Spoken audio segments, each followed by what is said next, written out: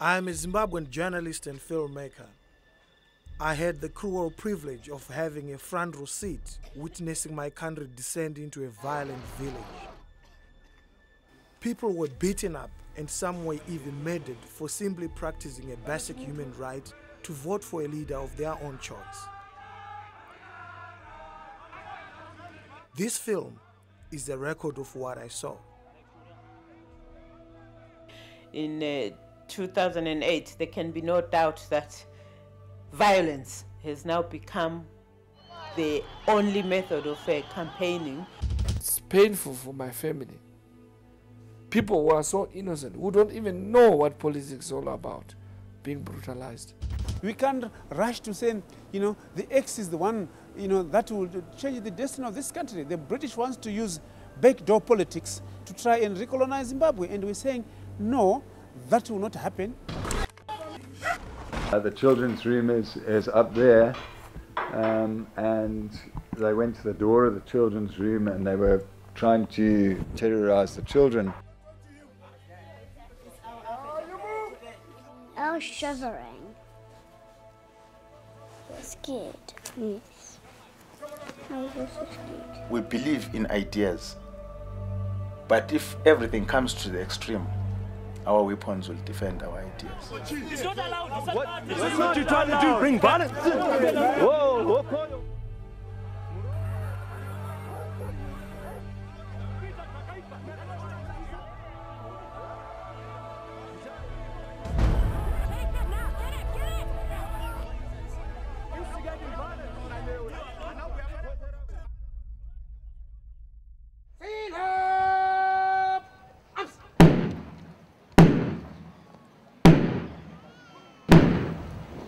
He is 85 years old and has ruled Zimbabwe since independence in 1980.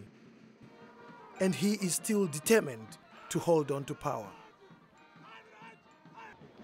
Robert Mugabe and his ruling ZANU-PF party have ruled Zimbabwe for almost 30 years.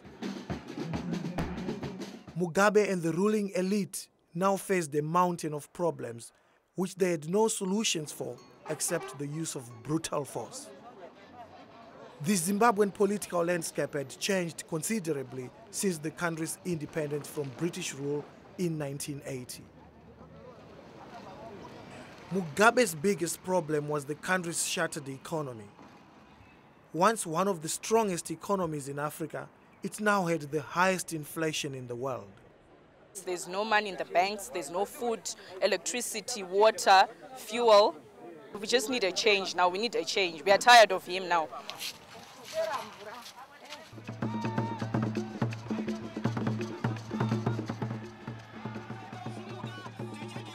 Despite all these negatives and deep popular dissatisfaction, Mugabe thought he could still win Zimbabwe's presidential race in March of 2008.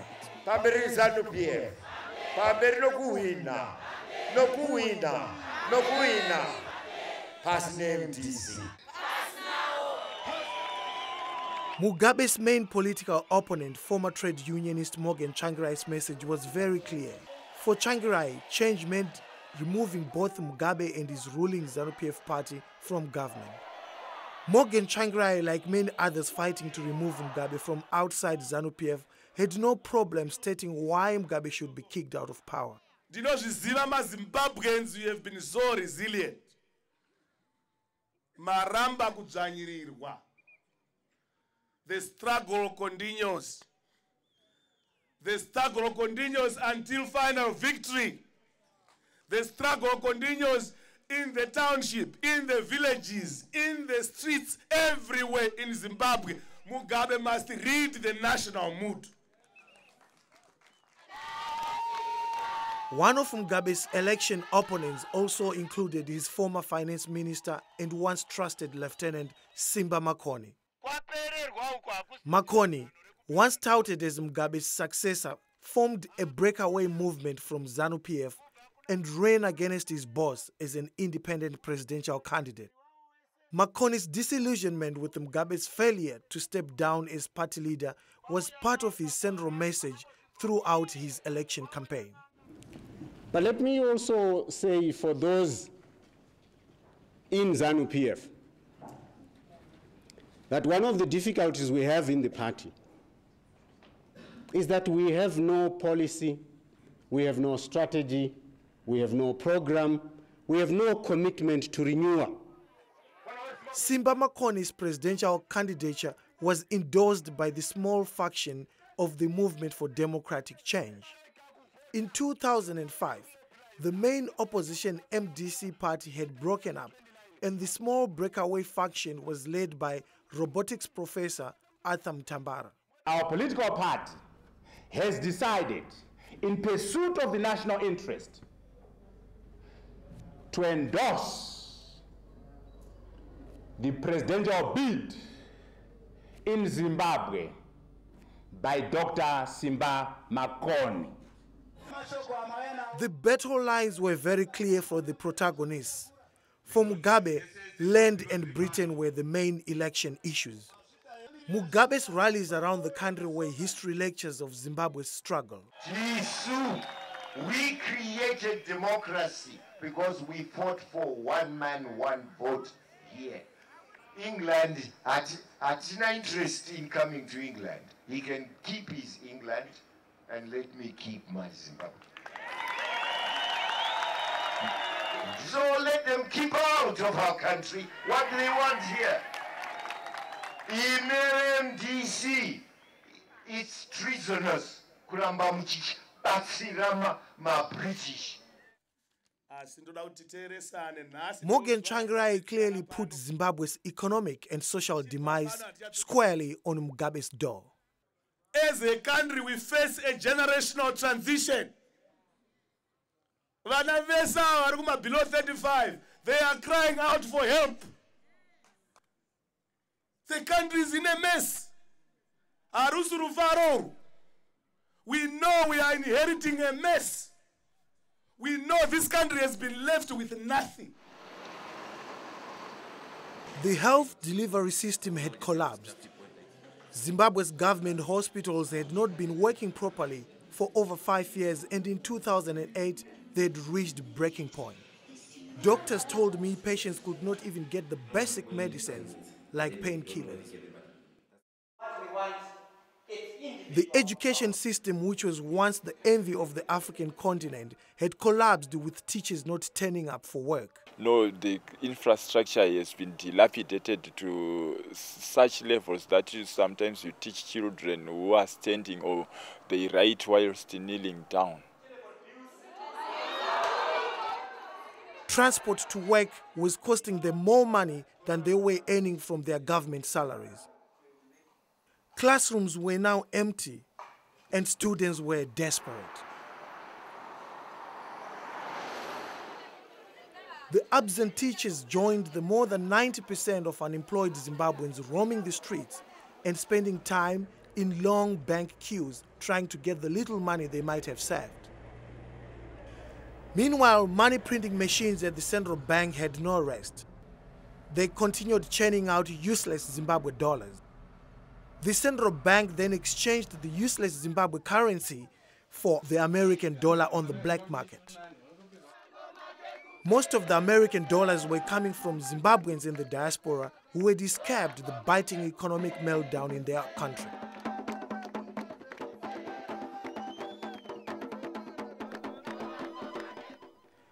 Meanwhile, the Zimbabwean dollars couldn't buy anything because shop shelves were empty. Price controls imposed by the Zimbabwean government to tame the runaway inflation backfired as shop owners simply stopped trading to avoid running losses. Robert Mugabe and his party placed the blame elsewhere. We cannot run away from the issue of sanctions. They are there. These are economic sanctions, not targeted sanctions. There are no lines of credit. Any American or British company that is seen to be doing business with Zimbabwe, they are penalized. However, economic experts saw it differently. John Robertson is a respected Zimbabwean economist. The so-called sanctions against us now are not sanctions at all. They are decisions by the lending organizations, the World Bank, the IMF, the donor countries, not to put money into the country because we have failed to meet the requirements that would enable us to to qualify for that money. Some of the failures to qualify came from the fact that we didn't pay back the money as promised when we first borrowed it. The bank doesn't lend you money because you didn't pay back the last time they lent you money. It's not sanctions, it's simply good banking practice. One of the central issues at stake in Zimbabwe is land. Agriculture had been the bedrock of the economy in Zimbabwe before the crisis. Mugabe had taken productive land from white farmers in the name of correcting the colonial legacy, in which 4,500 white farmers still owned 75% of the country's most fertile land. Up to 500 people we have employed here at one time. ZANU-PF war veterans led the sometimes violent land seizures which had started in 2000 and continued right into the 2008 election time. Many white farmers were forcibly evicted and had their household goods thrown outside their homes. Sometimes the farmers confronted the looters but were powerless to do anything about it. Bryce, get on that tractor and drive. Drive, we'll protect you. Go to the police station now. Start the tractor, that is our staff. For the police, it was too hot a political issue to handle. The rule of law had broken down. Government officials in Mugabe's home province of Mashonaland West were now using violence to evict the farmers.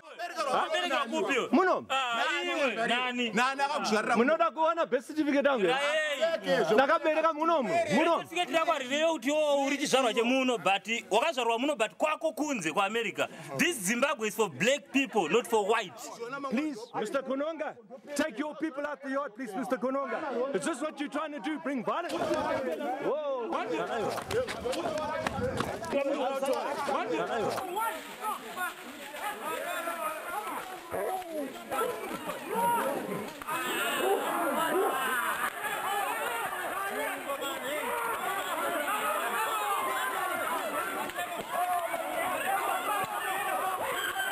Chase him now, get him, get him!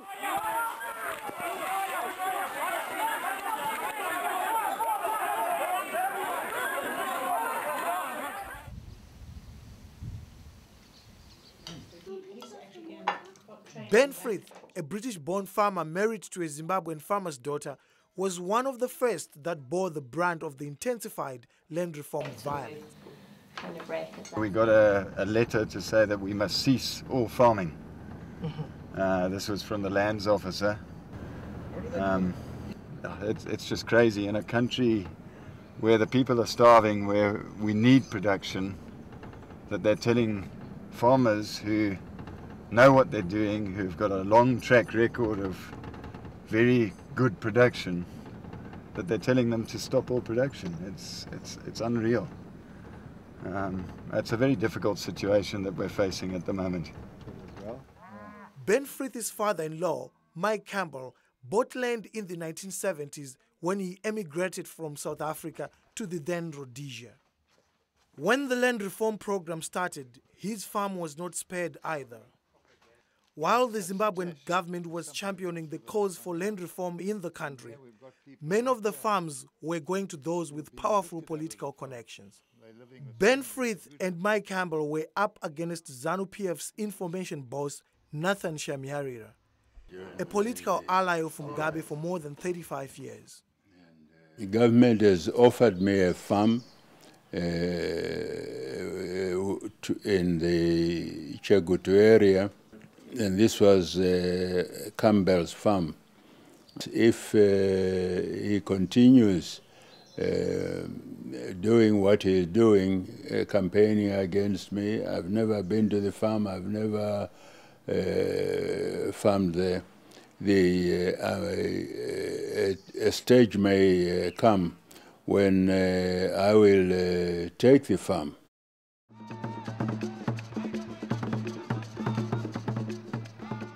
As the elections drew nearer, the problem for the ruling party was how to convince the electorate that Mugabe was the best candidate to take the country forward.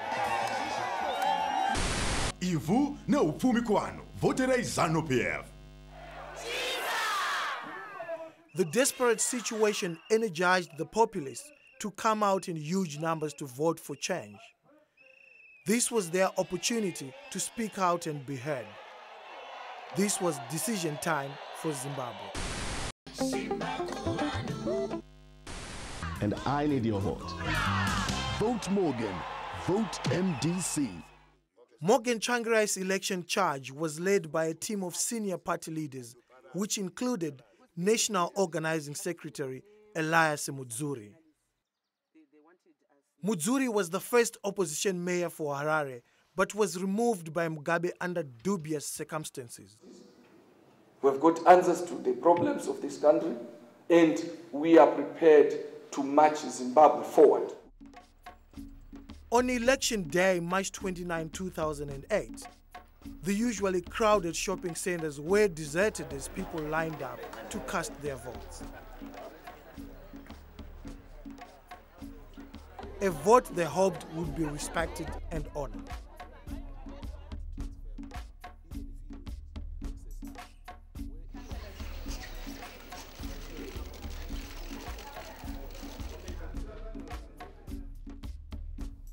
Two days after the election, people started milling around the streets waiting for the election results. There was no presidential result coming through. ZANU-PF 97. State television started announcing parliamentary results.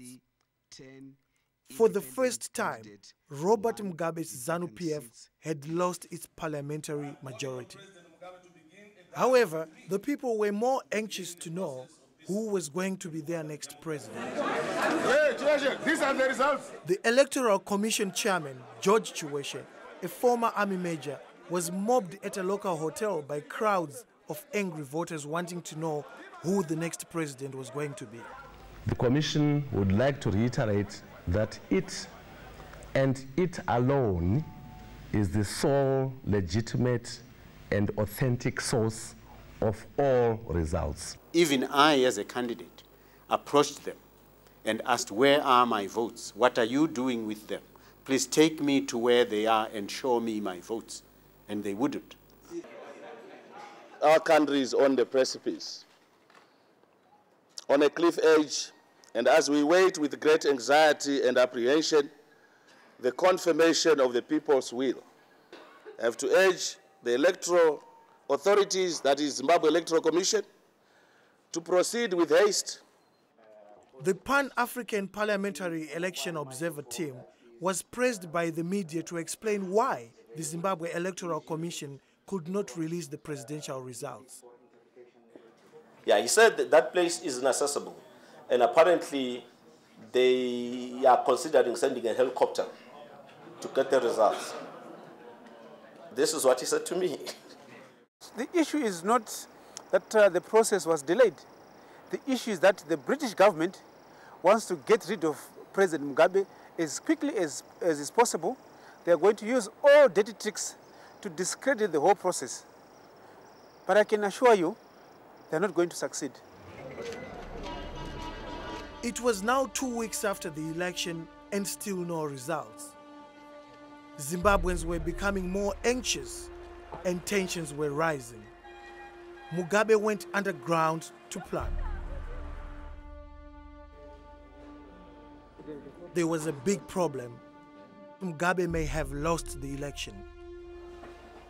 John Makumbe, a political science professor at the University of Zimbabwe, explains what happened next. 3 times he actually made it known to his handlers that he wanted to hand over to Morgan Tsvangirai. But 3 times they restrained him. They asked him not to. They told him they would fix things. It soon became clear how the problem would be fixed. As the demand for the election result became much louder, I met with the leader of Mugabe's War Veterans Association, Jabulani Sibanda, at a local hotel in Harare. In his first and only television interview, he did not mince his words. I'm assuring you that starting from tomorrow, you'll see a different nation from what you have seen or read on the news about these results and everything. Where we are going ahead there, the situation will be very different. What we said to our people, they could not see with their own eyes. We are going to act as we see it fit. We are prepared to go the whole distance, the whole way, all the way.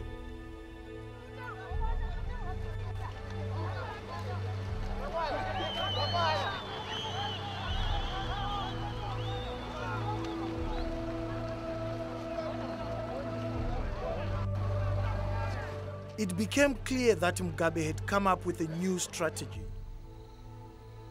This was the site meeting villagers morning in, morning out every day. Houses burnt down to the ground.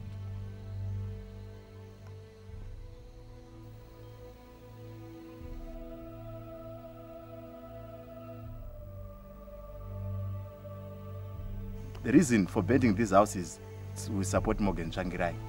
We voted for Morgan Tsvangirai.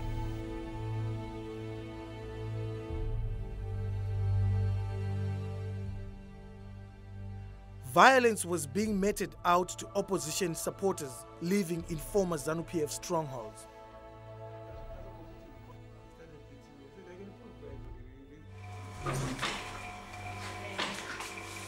ZANU-PF and Robert Mugabe were always behind the violence. They are always behind the violence.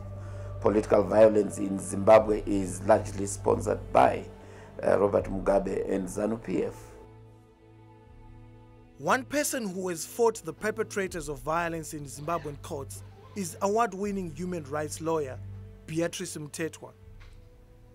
Badly beaten by police herself, she has represented many Zimbabweans who have had their rights abused. The culture has taken root. It has become part of the political landscape that when there are going to be elections, there will be bloodshed of a nature that ought not to be acceptable in any civilized community. As I went around the country, I could not miss the carnage. We are not sleeping in homes. We are just fleeing out of our homes, fearing death. So I don't know what the international or SADC members, United Nations, just why they don't just come and help us here in Zimbabwe. We are living under threat. The international community turned to South African President Thabo Mbeki to intervene and stop the violence taking place in Zimbabwe. But to the surprise of many people around the world, and particularly Zimbabweans, President Mbeki said there was no crisis in Zimbabwe.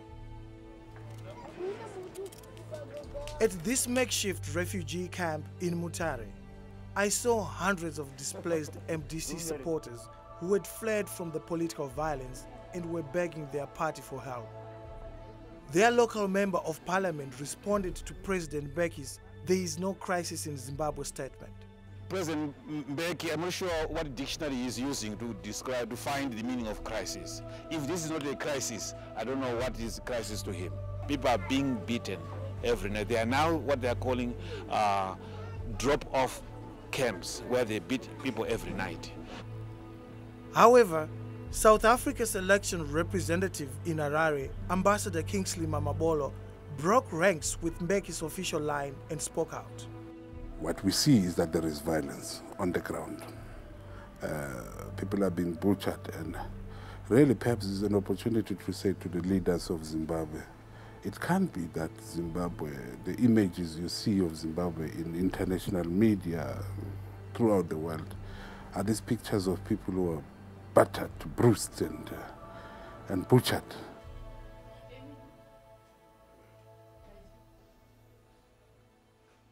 The election result was finally announced, and it confirmed what people had already suspected. Mugabe had lost the election, but Morgan Tsvangirai had not won the required 51% to be declared the winner. There was to be a runoff election between Morgan Tsvangirai and Mugabe.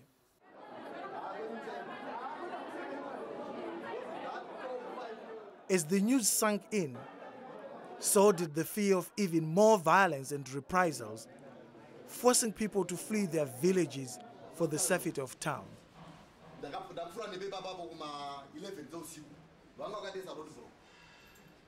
I met these people at the MDC offices in Harare seeking refuge from the violent militias. They explained what happened.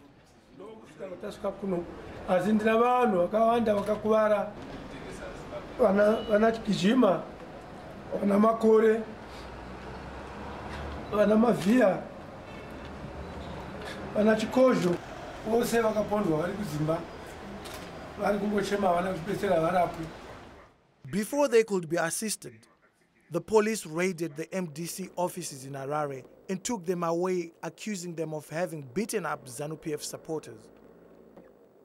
However, the Zimbabwean High Court ordered their immediate release, but the police refused to release them immediately and kept them in custody.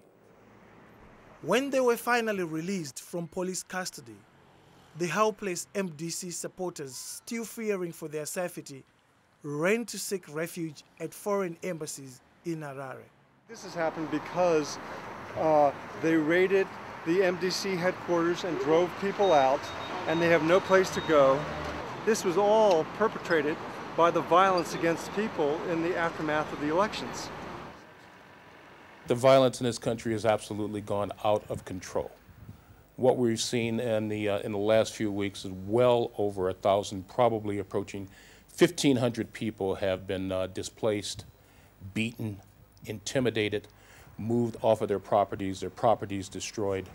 The Americans are infringing the sovereignty of our country. They cannot claim to secure these people better than us.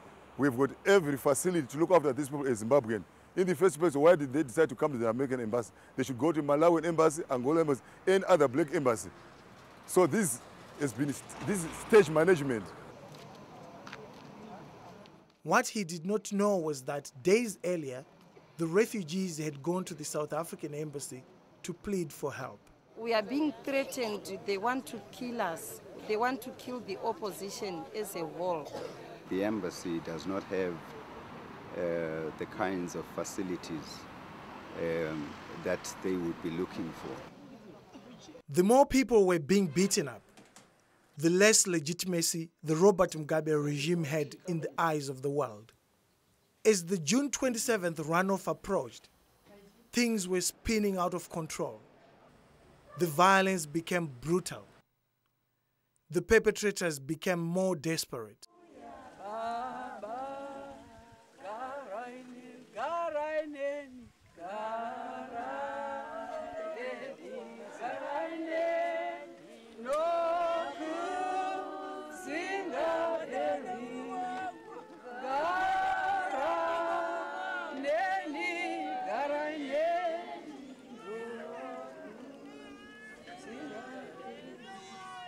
The guys who murdered him were close to 500, and it's really puzzling why more than 500 people would come to kill one unarmed person. I really don't know where the country is going to. I came face to face with the horrors of what was happening in my country when I went around the hospitals in Harare. Some of the patients ended up saying that, look, whilst they were being beaten, some kind of liquid or weed killer was being used to pour on their buttocks when they are being beaten. The weed killer that is commonly used in commercial agriculture areas is what is called paraquat, and that is known to cause severe, extensive damage to tissue, and it is very difficult for that tissue to heal.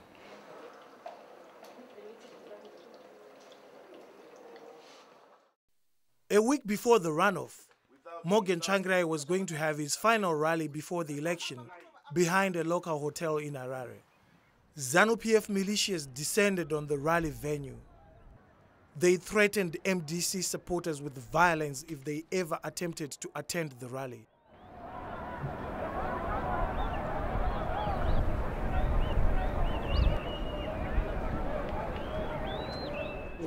The MDC leader called a press conference at his house. We in the MDC have resolved that we will no longer participate in this violent, illegitimate sham of an election process. It will be a very regrettable move if he decides to pull out, because he would have deprived the people of Zimbabwe the democratic right to choose who they want to lead this country for the next 5 years. Tsvangirai's decision to pull out left Mugabe in a one-man election, and the violence did not stop. The militias, now aided by soldiers, started attacking key individuals in the MDC and farming community.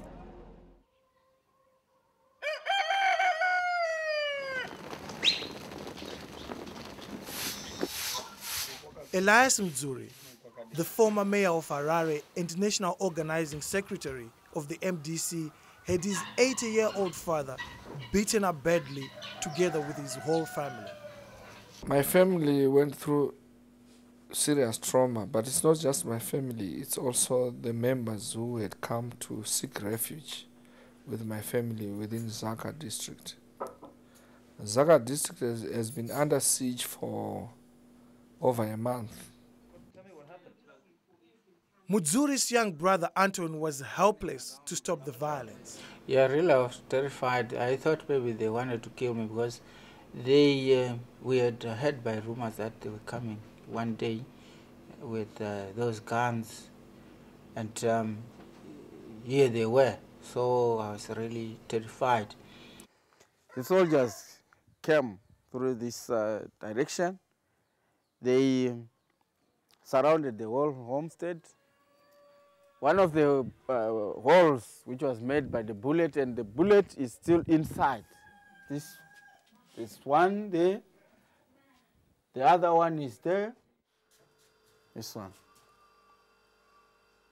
My father, who is 80 years old, has had a bad attack on his back, and he was telling me that these people looted everything from the house. Takangoona vouya kuti tizwe kuti vari asi kungoti vanotirovera kuti muna vana veMDC ndii muna vana vakatanga MDC muna. ZANU-PF yangogara iri pati inohutsinye. Ngati nyangwe paya vakatanga kuwina vakaita gukuraundi ndizvozvo nanhasi vanongoita basa ravo iri. The attackers beat up Anthony, his 80-year-old father, his 2 sisters, and his 2 cousins. And they were not the only victims of violence that night. This man was seeking refuge at the Mzuri's homestead. The militias beat him up on his back, creating this huge X. A reminder that he was being beaten up for putting his X on what the militias called the wrong candidate. Muzuri's cousin explains what she remembers of the attack.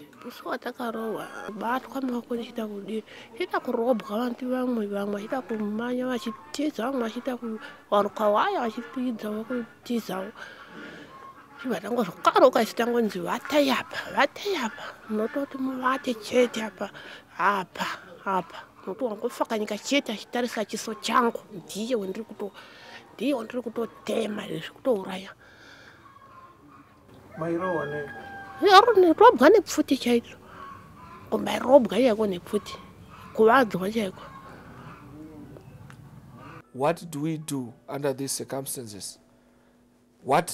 How can we be helped? Well, people think Zimbabweans must help themselves.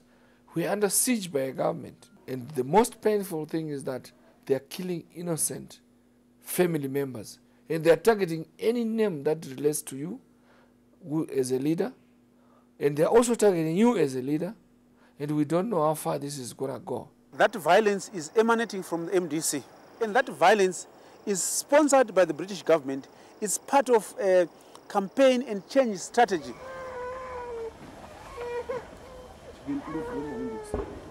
The age group, ranged from infants to the very old, and there are a couple of children.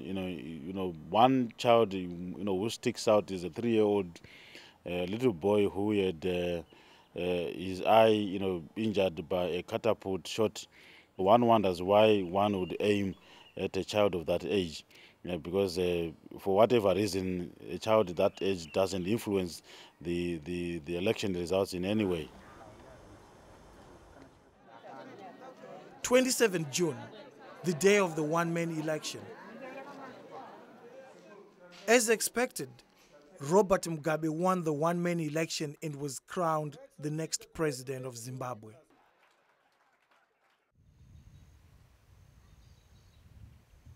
Meanwhile, in the farming area of Chegutu, 120 kilometers west of Harare, battles over land continued to be settled with violence. Farmer Mike Campbell was accused of embarrassing the Zimbabwean government by taking it to a regional tribunal court over the land reform program. Campbell has been campaigning against the Zimbabwe government, against the Zimbabwe people for a long time. And he has been working very hard to discredit the government. He has taken the government to court, to both the High Court and the Supreme Court, and he has campaigned worldwide against us. A day after the runoff election, Campbell and his wife, Angela, together with their son-in-law, Ben Frith, were beaten up and left for dead. Well, we got a message that Frank Trott on Twyford Farm had been badly beaten up by Gilbert Moyo and his gang, and that they were coming on to us afterwards. So I drove to my father-in-law and mother-in-law in the next door house to let them know. And as I arrived, these chaps had arrived just before me, and they pointed a weapon at me as I drove in through the drive, and shot straight through my windscreen. I managed to duck, so they didn't actually manage to shoot me in the head. But they then dragged me out of the vehicle and took my jersey off, tied me up with ropes, started beating me with rifle butt over my head and back and everything. There were shots going off all over the place. They eventually bundled us up into the back of my parents-in-law's vehicle.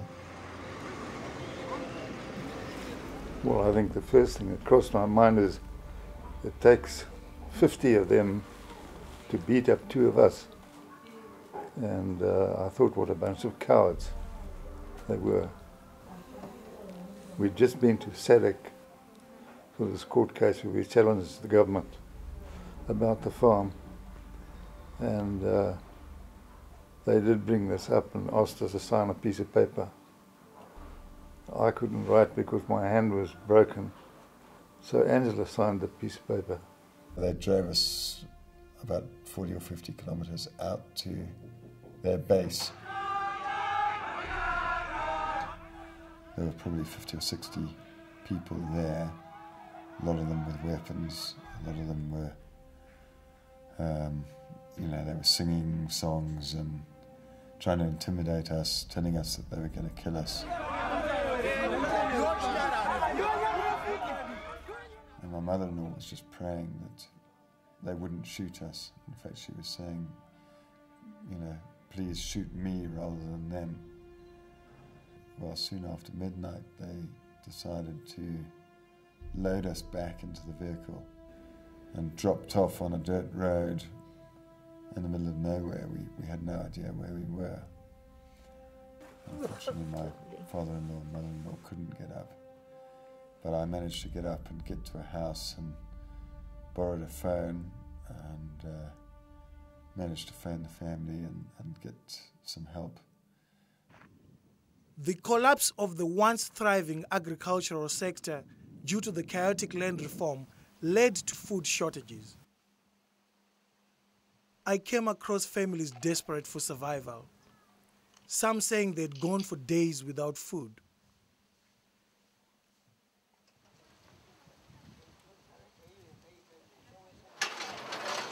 Half of Zimbabwe's more than 10 million people were now relying on food handouts from the United Nations and other aid agencies.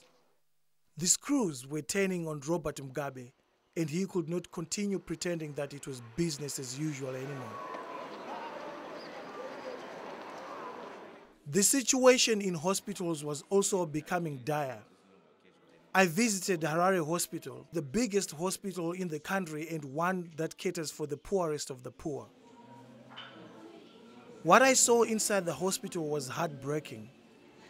The doctor who took me around had nothing but a notebook and a pen. She said that the hospital pharmacy was empty. As I turned my back on this ward, a woman whom I had seen sitting next to her sick husband started crying. Her husband was normal.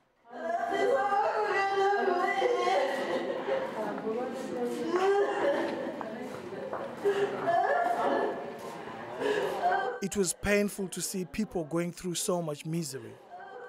Misery brought on to them by politicians.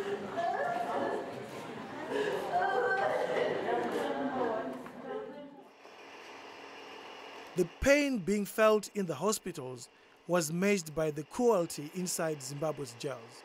These are human remains of prisoners who died from easily treatable diseases due to a systematic failure by the government to provide drugs. The food crisis facing the country was even worse inside the jails. The most tragic story from these prisons was how even in death, the dead prisoners would get no respect. Their remains lay rotting in non-working cold rooms at a local hospital mortuary, which are found wide open without any security or any sense of dignity and respect for the deceased.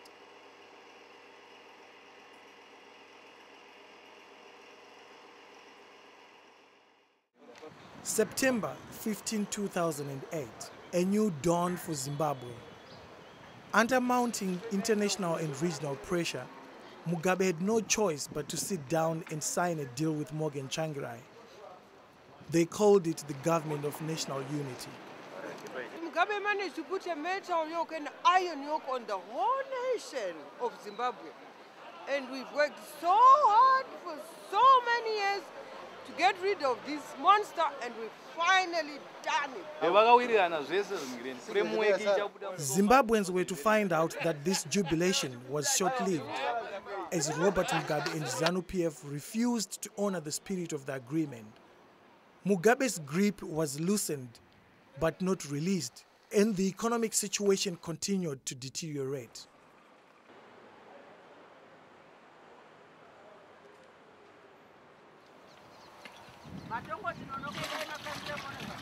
The government could not afford to guarantee basic things like clean water.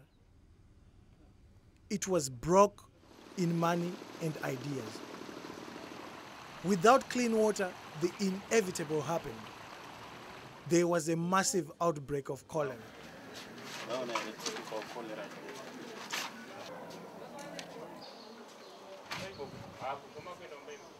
The water from the tap is too dirty. We are drinking water, it's dirty. I think it's going worse. People are always ill, they are coming ill, and some people they are dying. As the cholera outbreak continued, hundreds of people were dying. But instead of attending to the health crisis, Mugabe responded to the challenges by abducting and jailing MDC activists and civic leaders. However, the economic crisis left Mugabe with no choice but to agree to finally forming a unity government 5 months after the original agreement was signed in September of 2008. I, Morgan Richard Tsvangirai, do swear. Mugabe swore in Morgan Tsvangirai, his sworn enemy, as his prime minister, and the robotics professor Atham Tambara of the breakaway MDC as the deputy prime minister. Indeed, history has been made to I went to Morgan Changrai's house the night before the swearing in and was met by his extended family and friends, celebrating the political breakthrough. Morgan Changrai was in no doubt of what stood ahead. This is an anxious moment for everyone, including me personally. I don't even know what's going to happen. We are plunging into the unknown.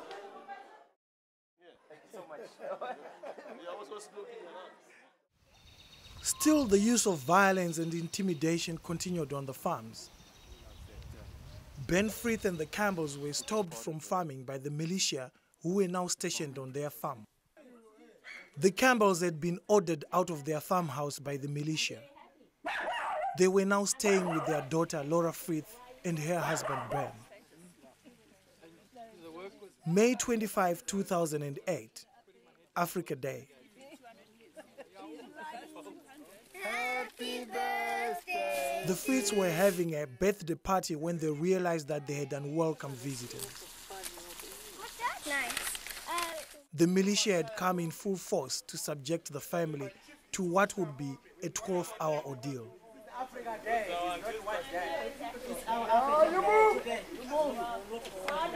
You move. Don't talk to him. Okay. They came in here and they were trying to get us out, and then some of them went up the stairs here. The children's room is up there, and they went to the door of the children's room and they were trying to terrorize the children. I was just lying in my bed, and then I heard the tapping on the door, and then I looked around and I saw someone knocking on the glass. I saw these people running around, playing the drum. Everyone was making a lot of noise. Why you are too always in the newspaper, always in the television, always in the... You are too clever. I was shaking, shouting. I was shivering. You were shivering. And Puff was singing a song. Why were you shivering? Because of the thugs. You were scared. Yes. If I do something too bad, don't blame me. I am doing action against my land. They're in the kitchen. You know, I didn't know how far they were going to go, what, level of violence they would use. And I was also quite afraid that they would burn the house down and I wouldn't be able to get my children or the dogs out.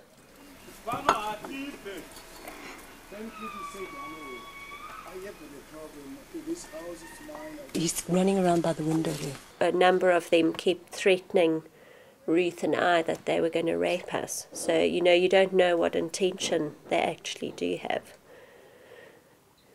The Friths could not escape the ordeal as the militia had plowed their driveway with a tractor to stop them from leaving that night. This was the site of their driveway the next morning.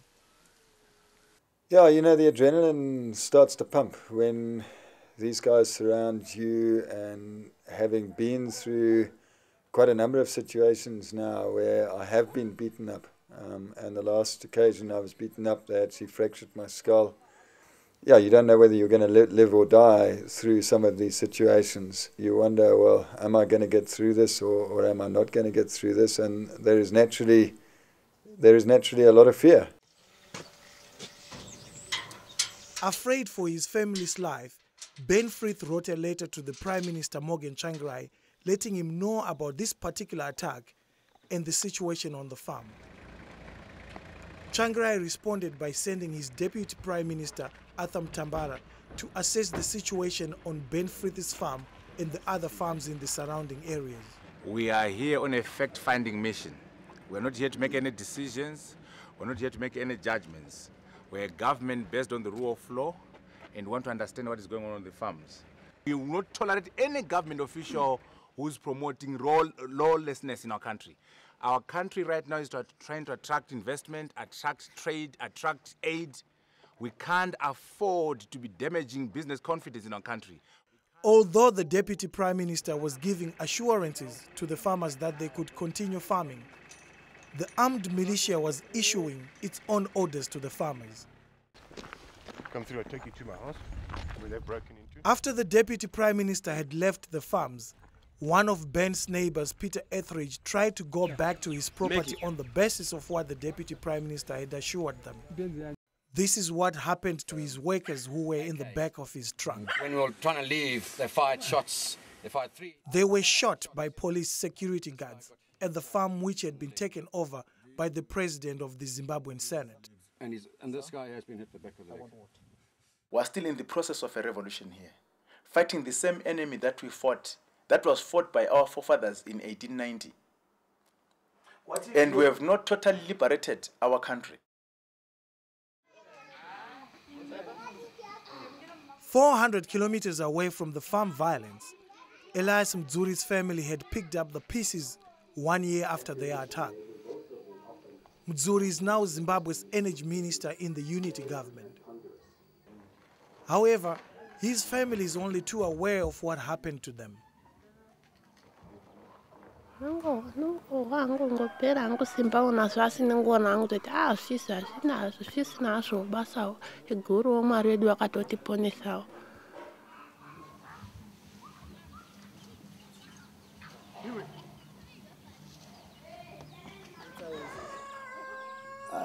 Musoro ndo makanyanya kukuvara ineko zvino agumbo rangire haiiti kwazvo.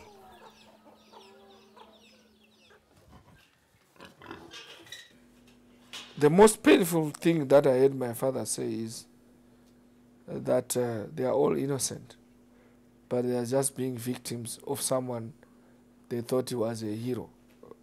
Robert Mugabe brought them to liberty, what they thought it was independence, but this is the first betrayal they are seeing, that they are being attacked by a person they thought was a hero all his life until he started attacking his own people.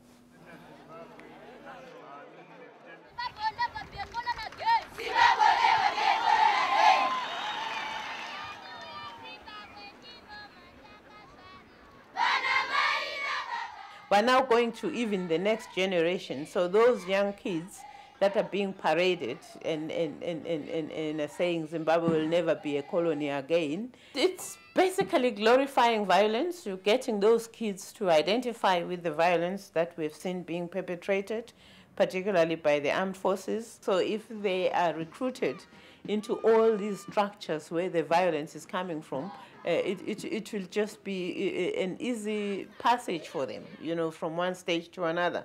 And the violence can only continue.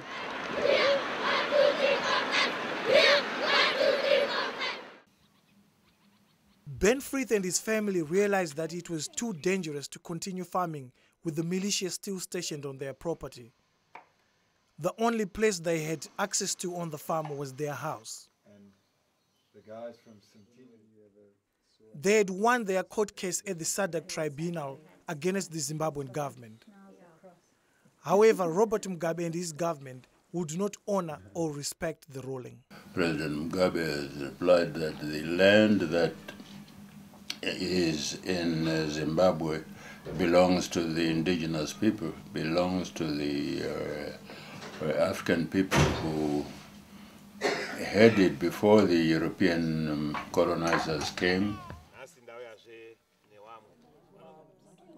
Unfortunately, in Zimbabwe, the indigenous people who support the opposition parties were beaten up in 2008. 1 year on, they are still refugees living outside, landless and helpless. Takapisirwa dzimba dzedu tikatakurwa tikaendeswa kwaMutare, tikagara kwaMutare 10 days, tikazonzwa panapa, tikagara kwemazuva tingori pano kusvikana nhasi uno tiri panapa.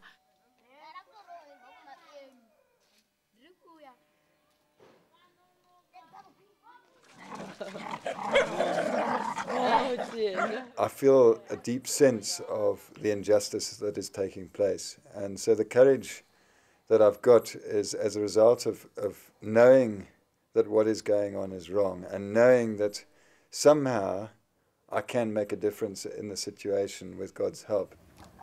The land of take what you want. It's a marvelous land, he said.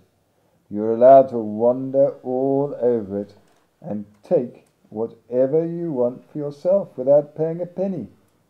Everyone goes there. Oh, we have to learn trust, and we have to learn faith, and the kids have to learn the very same things. And when you're growing up, you have to learn what the important things are. Now, when you face death face to face, then you start to prioritize, well, what are the important things? You know, the important things are my family, are my friends, are the things that mean a lot to me. Okay, shall I pray? And so, Lord Jesus, we ask you to protect us this night. We ask you to comfort us, to give us your peace. We thank you, Lord Jesus, in your name. Amen.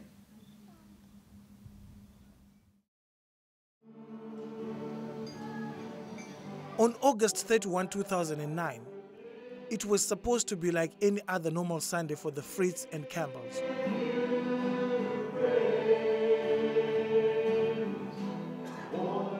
They did not realize that this would be the last day they would be in their house.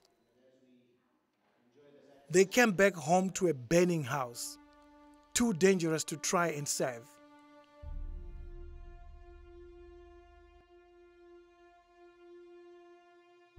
Their workers were equally in grief. The staff compound was burning too. The militia stood by as the properties burned down, leaving nothing to be saved.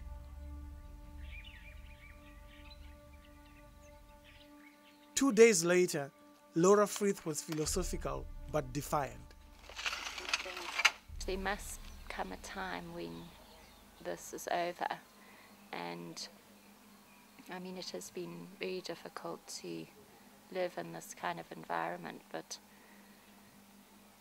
you know, I still have hope for the future, and I believe that it will come right, and we've got to hang in there, and we won't give up even now. I've got no confidence in the future at all. My faith in the African as a ruler in Africa has been shaken rigid. I don't believe any of them are capable of ruling themselves. And democracy is just a joke. We believe in ideas, and we believe that ideas are more worthy than weapons. And we believe that one day ideas will overcome weapons. But if everything comes to the extreme, our weapons will defend our ideas.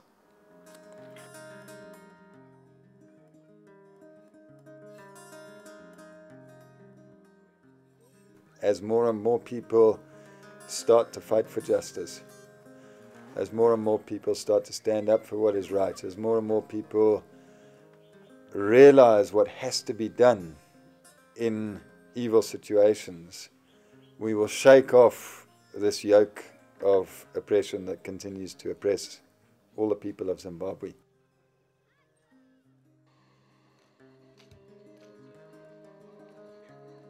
Zimbabweans are so peaceful. They are only trying to say, we want change. And they are dying for that change. But I'm prepared to die. The only thing I'm prepared to die for is that anyone who follows after me will be fighting for a democratic dispensation. Our only message to the community in Zimbabwe is that they should fight for the future of their children.